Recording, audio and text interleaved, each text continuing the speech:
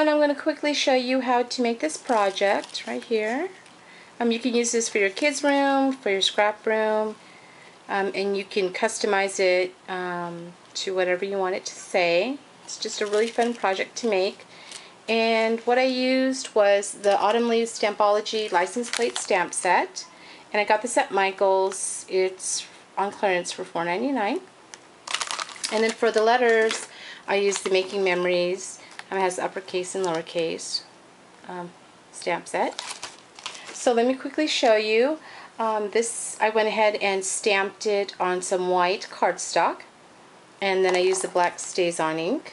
Okay. So now what we're going to do is I use 3 colors. I'm going to make this one because I did 2 different kinds.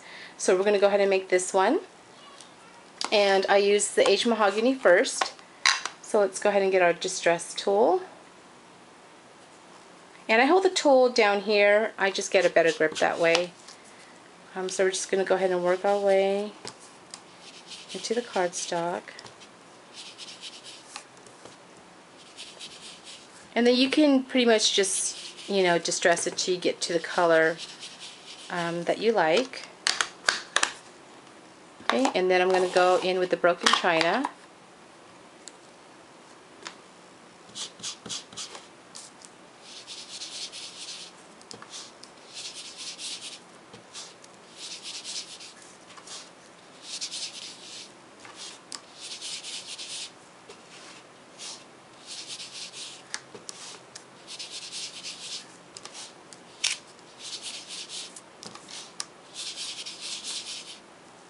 Okay, and then I'm going to go with the Vintage Photo. So those are the 3 colors I use: Aged Mahogany, Broken China, and then Vintage Photo.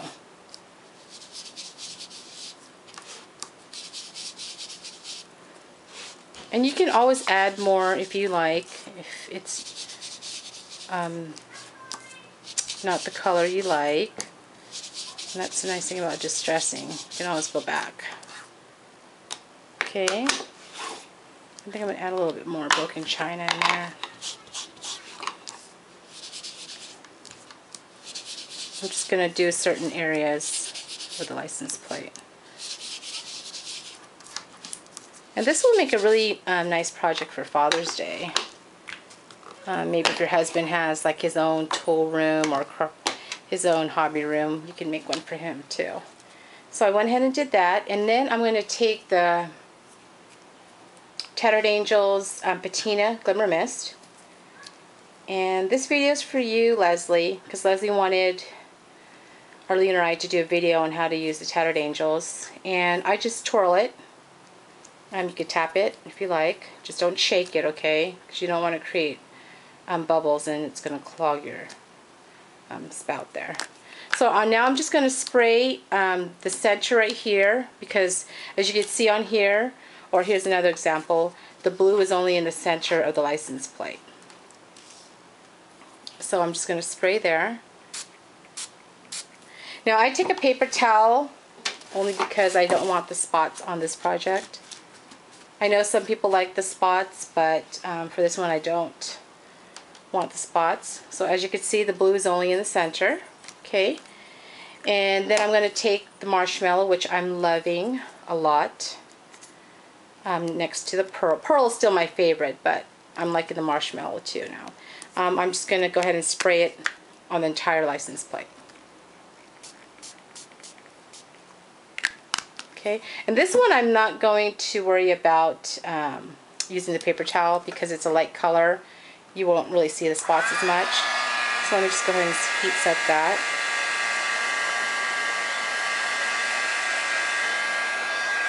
Okay, and then I'm just going to edge it with some Adirondack paint dauber in black.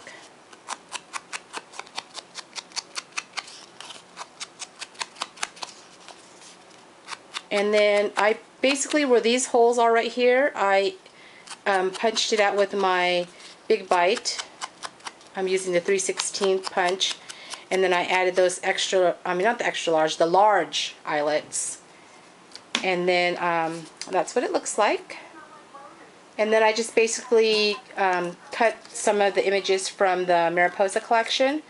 So I'm just going to go ahead and cut this butterfly real quick here to add a little accent to the license plate. And this is a really fun project to make. I enjoyed making this. And this is also a great gift for someone. You can I actually made one for Regina. So let me finish cutting. I'm not doing my best of my cutting because my battery's kind of running low here.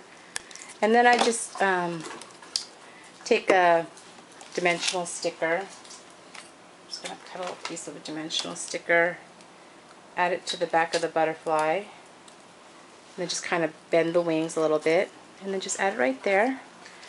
And there you go, a simple license plate. And then I just adhered some thin chipboard to the back to make it a little bit more sturdy. And then for here, these are hung with some of those jump rings. I got these at Beverly's, and they're pretty big size, so I hung 3 of them. I'm sure Michael's or Joann's carries it. So give it a try. It's a really fun project. And thanks for watching. Bye.